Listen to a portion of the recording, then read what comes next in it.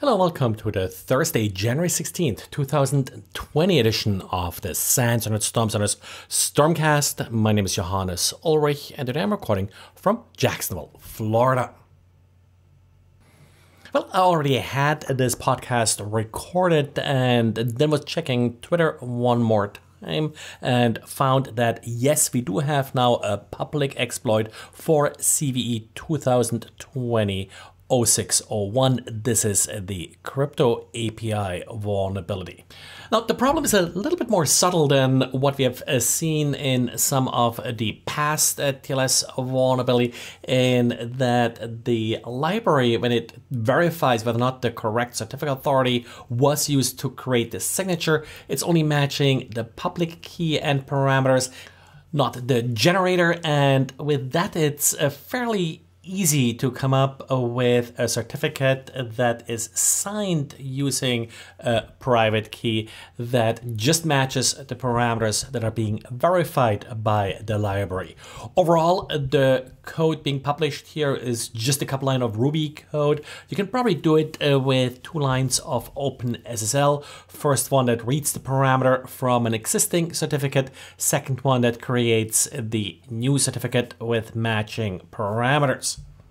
The challenge still left to the reader is to find an actual certificate authority that's using ECC. That should really not be all that difficult at all. You, of course, have to also find one that is able to, for example, do code signing. Not all certificate authorities allow that.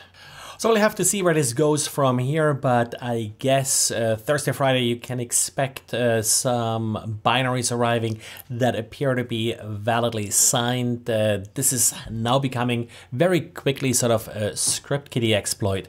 I think at this point, the critical thing that you should do is create a decent size subset of machines that are patched in your network. If you can't patch them all, and I realize that's difficult, hopefully you'll be able to do it by Friday, but I doubt everybody will be able to do that. If you can patch sort of a reasonable subset of machines in your network, then at least you will get that Windows event log alert that Microsoft added with the patch. So you'll have sort of a sensor network to detect if someone is being attacked using this vulnerability.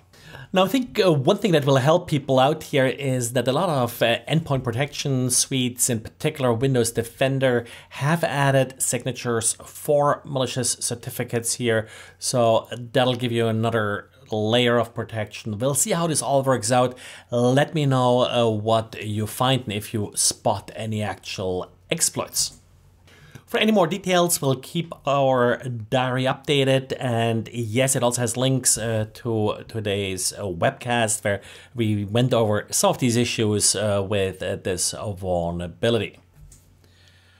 But I don't want to spend the entire podcast again on this single Microsoft flaws. We have more patches to talk about.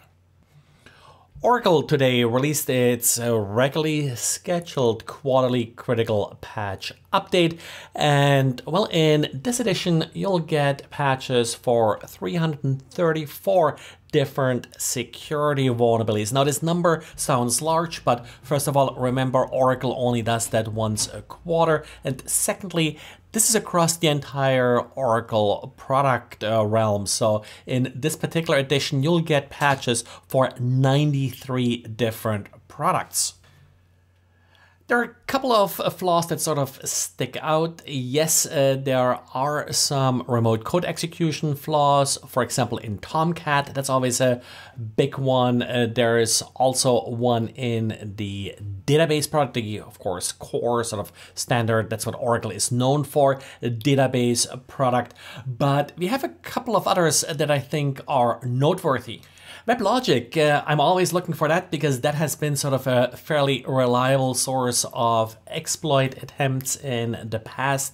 And we have 3 vulnerabilities here with a CVSS space score of 9.8, meaning that yes, it allows for remote code execution. It doesn't require authentication, and the attack complexity is considered low.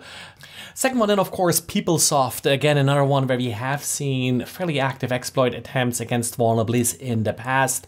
And yes, it doesn't disappoint. We have two CVSS score 9.8 vulnerabilities. The first one is actually in Apache Commons, a library that's used by PeopleSoft, and this vulnerability is from back in 2017. Pretty sure there are exploits out there for this particular vulnerability, but attackers still have to figure out how to use it exactly against PeopleSoft, so you may have a day or so to get it all patched. Nothing too exciting with Java, which is sort of a little bit of a surprise here. Java, of course, is probably the most widely distributed Oracle product out there. Well, and that's it for today. Don't want to take up too much time again after the long podcast yesterday.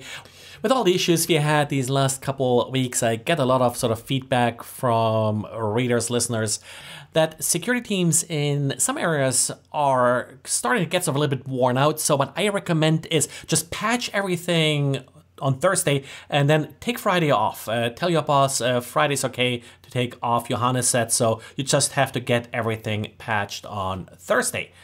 Well, that's it for today. Thanks for listening and talk to you again tomorrow, unless, of course, you take Friday off. Bye.